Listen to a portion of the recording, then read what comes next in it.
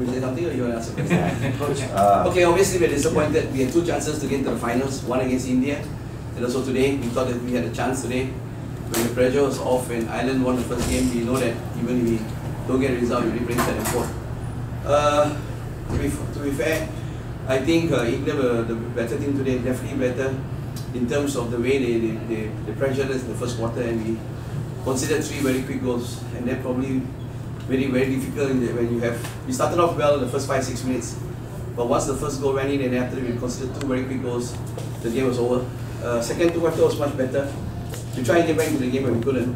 We had penalty corners but we didn't execute it well, and I think it was more or less over when they scored the 4th goal in the first few minutes of the second half.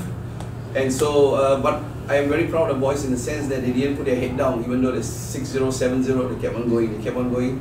And of course, we managed to pull 2 goals back, which is a small consolation. But still, to just keep on fighting to the very minute, I think that is something that this team is capable of going to the very end, even though the game is over. I think to score 2 goals, even though it's 7 down, and fight to the very last minute, I think that shows our fighting spirit. But that's not good enough. I mean, we need to be better at this level. That shows that today we are still a bit of distance away from the top teams. But knowing coming to this tournament, knowing that you asked me before the tournament, can you play in the middle, the 3rd and 4th? I think I'll take it anytime. And I think we have done well to get into the middle spot, because based on ranking, we should be playing the 5th and 6th. Coach, all said and done, Coach, what actually caused the damage in the first quarter? What went wrong?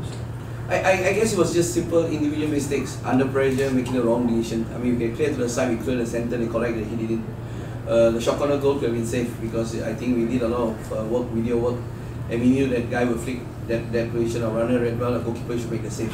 I think these things are small things that make the difference. I mean, if you make the save, you keep us in the game at 1-0, that means this game is on. But when it's 3-0, 2-3 minutes, and then you're 2-3-0 down, it means it's very difficult for us.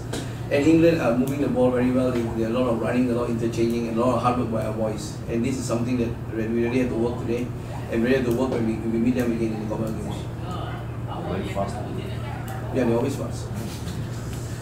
Any questions? Any more questions? Thank you very much. Yeah, tomorrow's game, of course, we know it's going to be a tough game. Of course, we beaten Argentina in the pool match. And I think being Olympic champions, being world number 2, they do not want to lose two games in a row. So we expect a very tough game. Of course, their main weapon is of course going to be Pellet again. We managed to neutralize him, even though he hit one hit the post in the 7 penalty corners, and managed to save. And but I think tomorrow again, penalty corners, defense will have to be very alert, because Pellet is one of the top flickers in the world. And of course, we believe that we can have a good game, but right now it's just to get the boys up mentally, because they had a very hard game, to get them ready to play another game. But we take it as an experience. We want to end the tournament well. We hope to have a good performance. I don't know whether we're not worried about the result, but the way to approach the game, the way to play well in a medal game, that is important for us to learn. Because we sometimes have to learn how to play a medal game, a 3rd and 4th playing, to try and get a result in the tail end of the tournament. Alright, whether you're tired, whether you're injured and all that, you have to put one last effort to try and get a result. Coach, dengan result ini yang 7-2, bagus ke untuk tim, Coach, untuk persediaan tournament yang lebih besar selepas ini? Nobody wants to lose 7-2. Alright, we don't come in the tournament, we don't come in the game trying to lose 7-2, but it happens. It happens in any game. Alright, if you're not on form, if every shot at goal is a goal, or if the guy is hot, obviously we are disappointed with the 7 goals, but we need to look again at how the goals, was it an individual error, was it a team error, was it some brilliance by somebody, but it doesn't, I mean, nobody wants to do 7-2, alright?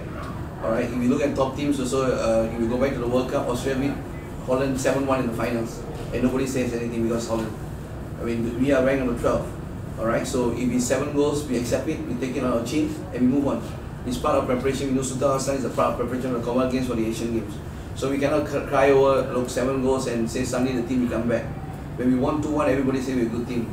But they also got to take the knocks, they have to take the right. When it's good, win, then you take the praise. When you lose, then you have to take the criticism, and you have to be strong mentally to fight back. That's all. Right.